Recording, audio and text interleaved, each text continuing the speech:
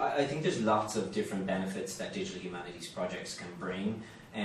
One of the main ones is that computing technologies can help humanities scholars to deal with scales of material that perhaps they wouldn't previously have been able to. So an example from here within Trinity College would be the 1641 depositions, which was a collection of handwritten testimonies after the rebellion that took place in Ireland in 1641. These collections total approximately 8,000 depositions, 30,000 handwritten pages, which are written in early modern English in a very difficult to decipher script.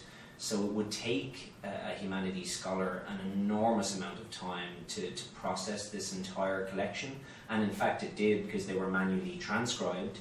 But now that those transcriptions are available to the world, you know, anyone can peruse these collections, and quite quickly you can search across the entire collection. You can look for all of the occurrences of a particular place or a particular person. You can see how many times a particular type of crime is mentioned. Something which, was a humanities scholar to ask this question previously, it would have taken months, years, or perhaps a lifetime's dedication